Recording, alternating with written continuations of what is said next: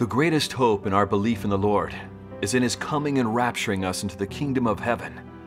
The path into the kingdom of heaven is one of suffering, accompanied by all kinds of coercion, tribulations.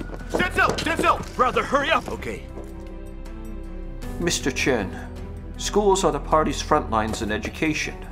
They are atheist zones. If you choose to worship God, then we will have to dismiss you from civil service. Humans were made by God, so they should believe in Him and worship Him. This is an unalterable truth. You lost your source of income because of your belief in the Lord. How are you going to make a living from now on? Stand still! You can't come in here! This time, I'm determined to put you lot in prison. Lord, I hope You will return soon and save us from this dark world. Almighty God has come and expressed all the truths to purify and save mankind, doing the work of judgment in the last days. If the Lord really had returned, He should have done so with great glory while descending upon a cloud. Shh. These prophecies mention the Lord's returning as a thief, the coming of the Son of Man, and they mention that He speaks to people while knocking at the door and so on. Doesn't this show that when it comes to the Lord's return, besides His public descent upon a cloud, He also will descend in secret ways? A secret descent? After God descends in secret and makes this group of overcomers, His great work will be complete. After that, He will descend on a cloud and appear to all nations and peoples.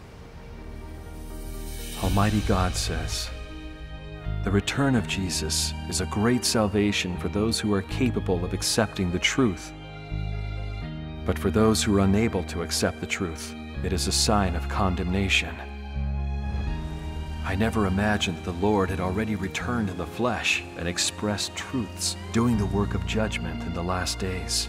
I never sought or examined this, so I ended up hoping for His return, but actually denying the Lord, rejecting Him. The Lord Jesus said, "My sheep hear my voice." His voice doesn't refer to the way His voice sounds, but it refers to God's utterances, the truth that He speaks. Apparently, to seek God's appearance and work, we have to actively seek the truth and seek out God's voice. Amen. Let's read more of Almighty God's words. Everyone listen.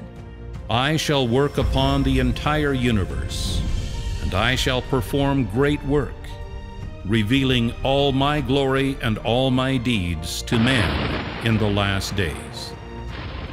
I shall show my glorious countenance in its fullness to those who have waited many years for me. Almighty God's words are so stirring. It is God's voice. Amen. 2,000 years ago, the Lord Jesus said, "Repent, for the kingdom of heaven is at hand." Amen. The Lord Jesus has returned. Our hopes for many years as believers in the Lord have materialized. Amen. Thanks be to God.